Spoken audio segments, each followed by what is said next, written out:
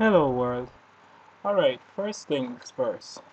If you're using WordPress, you'll notice one of the big glaring issues that you have with WordPress is simply adding a JavaScript code to your WordPress. You'll find out that's not an easy thing to do.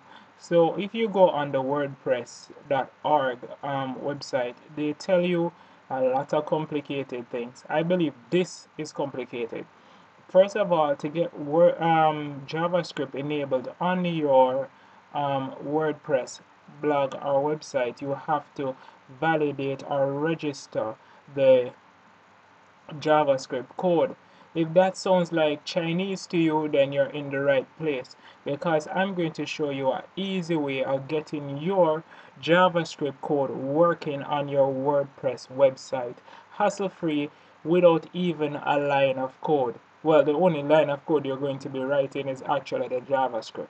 You won't be writing any enqueue script or any of this complicated looking stuff. So let's get into it. Alright, so first of all, here's my sample page. This is for my website, Jamaica 360 media. Alright, so this is just a sample page, and as you can see, it says a sample page. Alright, so what we'll be trying to do is to enable this JavaScript clock right here. Let me scroll down.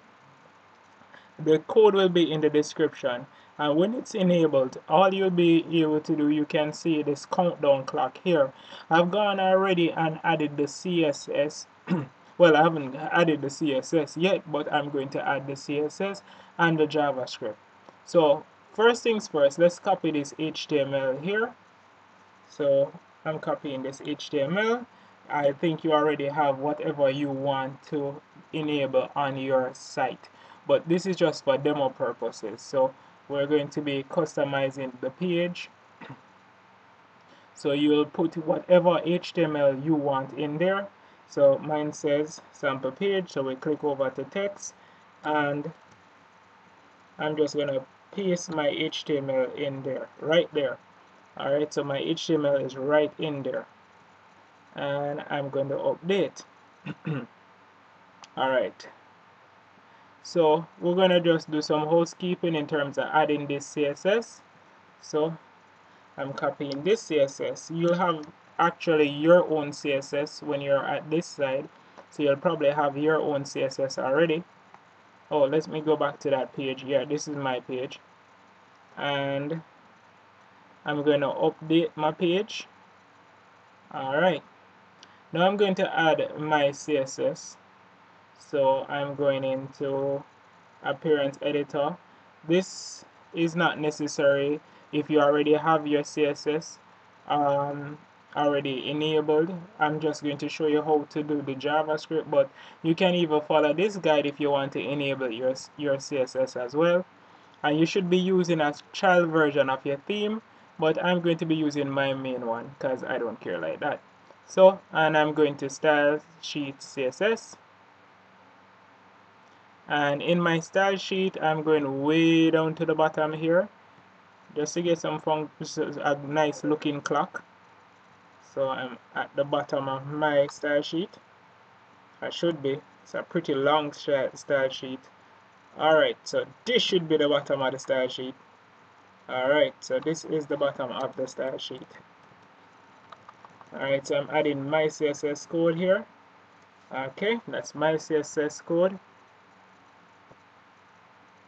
Alright, and then I'm just going to update the file. Alright, so now let's look at that page that we created before. Alright, so let us look at what our sample page now looks like, now that we've added the HTML code in it and the PHP. Alright, not PHP, sorry, the HTML and the CSS. Wow, somehow my mind is on PHP. Alright, so my page is called sample page, and here it is, sample page. So let's view this page. First thing you'll notice, apart from the fact that my clock isn't styled correctly, let me just check that CSS and make sure. So you'll notice something, that the clock isn't styled correctly and there's no JavaScript. So when we look at this now, we realize that we have our JavaScript over here that we need to add. And this is the main part of the video. How do you add this JavaScript to your WordPress site? That's what I'm going to do. What I'm going to do next will both fix that problem of that CSS and fix that problem of the JavaScript with one quick fix. So let's get into that part. So let's go back to our website. Let's go to the dashboard.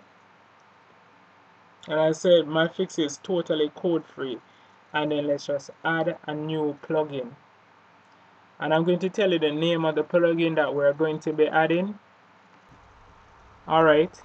And we'll do a search. And the search we're looking for is, the plugin that we're searching for is called Scripts and Styles. And this is it, Scripts and Styles. And it's made by Unfocus Projects. Don't ask me, I didn't make it.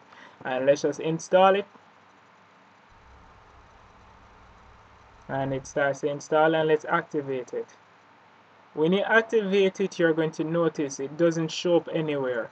You don't see it here, but when you go to what the page that you've been writing, let's just go back to our sample page here, and let's go to our edit that page. And when you click on edit, you're going to notice something that has changed. Instantly, I have a lot of things here. You see scripts and styles here. So you see a part for your styles, which is your CSS, and then you see a part for your scripts, which is your JavaScript. And you have one that is inserted between the head tag, which makes it a global JavaScript, so it will be available for throughout your entire site. And then you have the one that's below it, which is right down here, which is the body tag. This will mostly be concerned with the body of the page that you're dealing with. So alright, so first of all, let's add our style sheet. Remember how messed up it looked before? And if you don't remember, I'm going to bring up that page now that you can see it before we add the style sheet the proper way. So let's hold on, let me show you. Okay, let me enter that page that you can see it. Alright, this is our page without the proper CSS. It just says, it looks nothing like this styled one down here, which is countdown clock right here. That looks all nice. So let's add the CSS that we have right here. And as I said, this is just an example. You can add your own CSS to whatever project you're doing. And let's just go down, and we're still in our edit. Alright, see where it says styles, we click on styles, and we just simply just paste in our code. So let's just paste in our code and just click update styles. Alright, and after you click update styles, just click the update button right there. Let's refresh our sample page. This is what it looked like before. Let's refresh it.